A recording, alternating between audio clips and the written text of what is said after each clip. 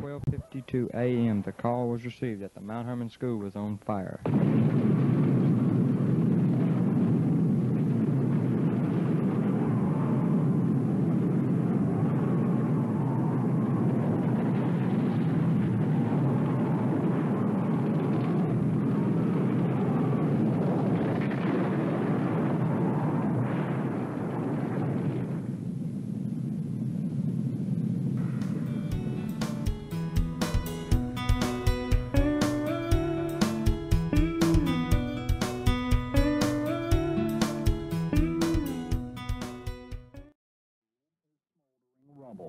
In only 2 hours, the 50-year-old elementary and senior high that housed memories for generations of Mount Hermon residents itself became a memory. All you can think about is just all the people in this particular area and the memories that they've had over the past 50 or 52 years that this structure's been here. And that's something that you can lean on.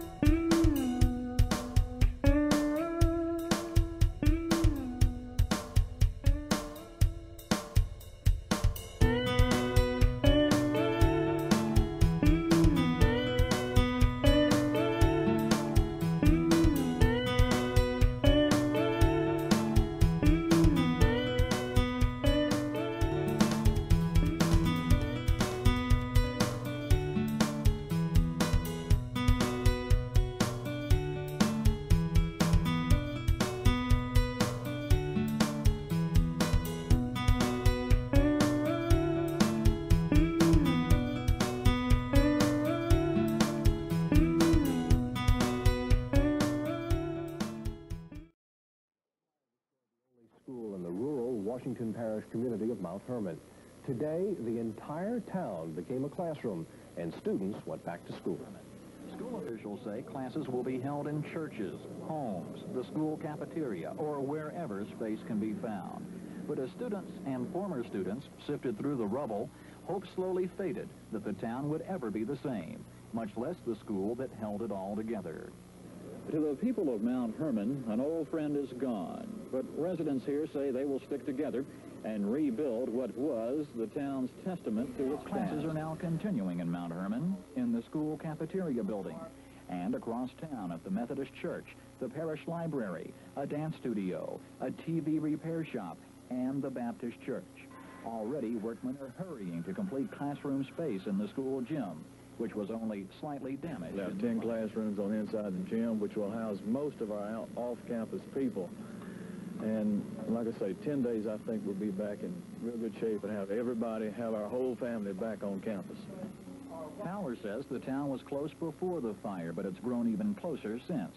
In fact, many of the students used most of their time off to help clean up the campus after the fire. Even the parents pitched in. We had people here this morning working with us. They prepared snacks for our children, and everyone's just been so cooperative. Meanwhile, school officials say they expect construction to begin on the new school by May 1st.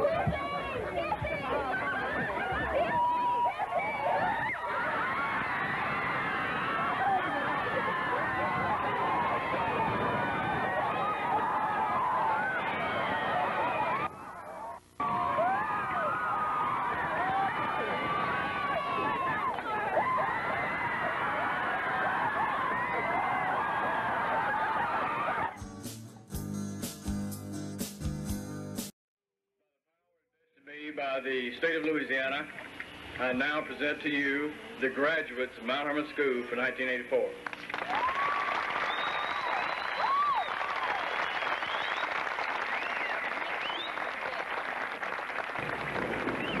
A fire destroyed the 52-year-old school which formed the heart of the community. That building is now gone, but not forgotten, for it houses many, many memories. It has been replaced by the new school plant, which we are here to dedicate today. A special thanks goes to all of those fire departments that did come that night and involved a gallant effort on the early morning hours of February the 9th.